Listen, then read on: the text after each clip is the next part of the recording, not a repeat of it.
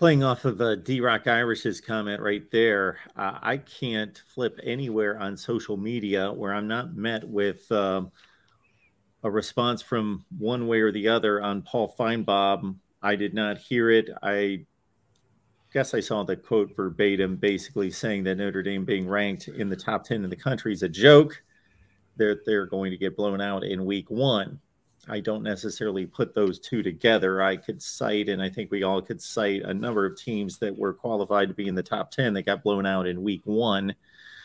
So I don't necessarily put those two together. They did go 11-1 last year, and they've routinely finished in the top 10 or 15 in the country under Brian Kelly. Still, 1-6 against top 5 teams under Brian Kelly.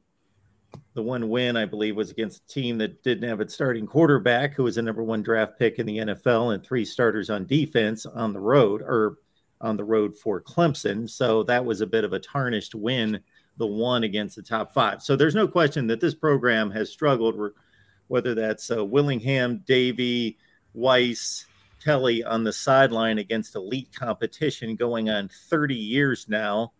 Now they head to the shoe, Steve. Yeah, what I don't like is new head coach, although I think he'll do a good job there, and new quarterback on the road in the first game. I don't like that for Notre Dame. I just think that's a recipe for disaster, although Lincoln Riley did come into Ohio Stadium 3 or 4 years ago with Oklahoma, although he had Baker Mayfield at quarterback, who had been proven, and they beat the Buckeyes, but and it was only his second game against a coach who had 3 national championships to his credit, Urban Meyer. But Ohio State is catching Notre Dame this year in the right place at Ohio Stadium and at the right time at the beginning of the season, because I do believe Notre Dame can be a top 10 team by the end of the year, end up in the top 10. Do they also play Clemson later on? Does that sound right? So they may end up 10-2, 11-1, depending on how that other game goes. Probably 10-2 if I had to guess. And, still right on the cusp of the top 10, probably in one of the major bowl games. And a successful first year for Marcus Freeman on the whole. I think the flip is true next year because, and again, I can't sit here and quote you exactly, who all Notre Dame would have back next year. Ohio State would be going into South Bend next year. It's not the first game. I think it's the second or the third game of the season next year at South Bend with a new quarterback, although Kyle McCord has at least started one game previously to this year.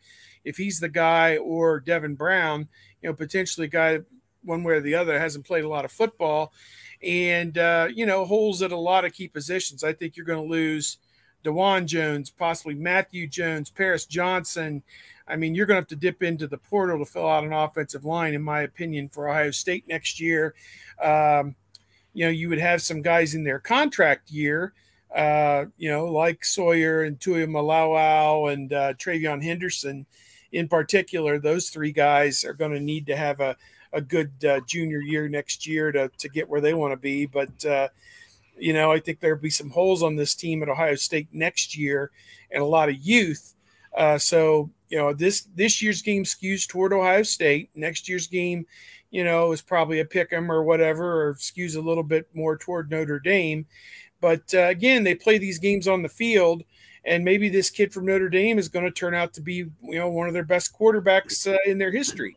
We just don't know. I mean, it's so early in the season, so early in the process, you can't really say. But a lot of the variables favor Ohio State. A few of them that don't is Ohio State hasn't done very well at home in these marquee non-conference games. When you think about USC and Virginia Tech and Oklahoma in particular, there's 3 of them right there that they didn't win here in the last 10 or 12 years. They did beat Miami, I think, under Tressel in 2010, but I'm not sure, who else in this last stretch, really stacks up like that non-conference wise. That was a good opponent for them, that they were able to hold serve at home. Yeah, that game next year is their OSU's 3rd game of the season, so They'll have warm-ups against Youngstown State and Western Kentucky and not necessarily have to show anything, even though their identity will still be pretty well known because of Ryan Day's offense and Jim Knowles' defense. It's, they are what they are, and they're very good, so not a lot of need to hide stuff. But getting that as the third game next year for Kyle McCord or Devin Brown, or maybe Dylan Raiola enrolls a year early, who knows, and wins the job. He's going the Ewers route, baby. Too soon. Get paid. I think, having that game 3 next year is almost perfect if you're going to have them on the schedule for Ohio State. Yeah.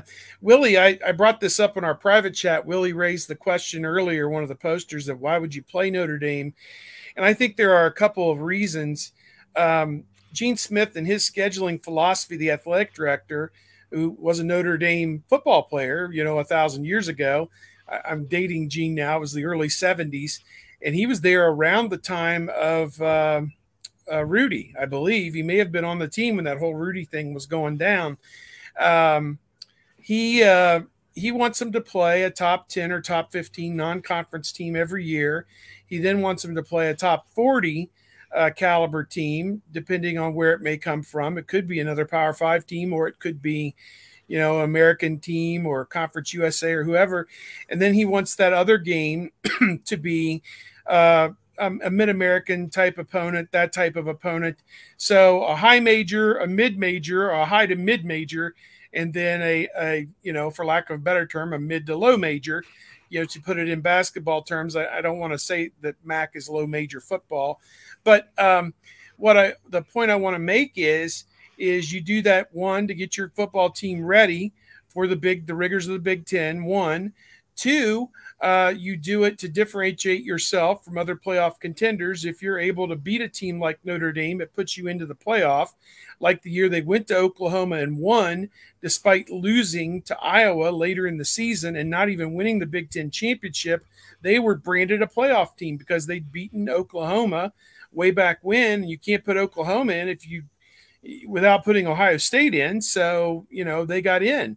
So it serves a purpose. And the last thing is it brings value for your television partners. This thing's going to draw, 15 million, 18 million viewers, maybe, depending on how good the game is. And this brings value for your television partners and the TV deal. And ultimately, it's all a television show at this point. It'll mean less. I don't know which way this is going to cut when they go to 8 or 12 teams. Will you want to play more strenuous, rigorous non-conference games? Or will it not matter who you play because the best 8 teams are going to get in regardless of who they do? And one other thing on scheduling, somebody was crapping all over Michigan. I don't know the circumstances that have led them to have to play Hawaii, Connecticut, and Colorado State this year, but people in glass houses cannot throw stones. Ohio State had a contract with a high major fall through a few years ago, and Cincinnati was the best team on their non-conference schedule. Maybe the first or second Fickle year when they beat them 42-0 in Ohio Stadium, probably 17, 18 around then. So, kind of cuts both ways. You got to kind of, be careful be careful where you're throwing your stone, because that one comes back to hit you right upside the head based on 2017 and then, or 2018. And then, you don't make the playoff after, whatever happened later on that season. So there you go.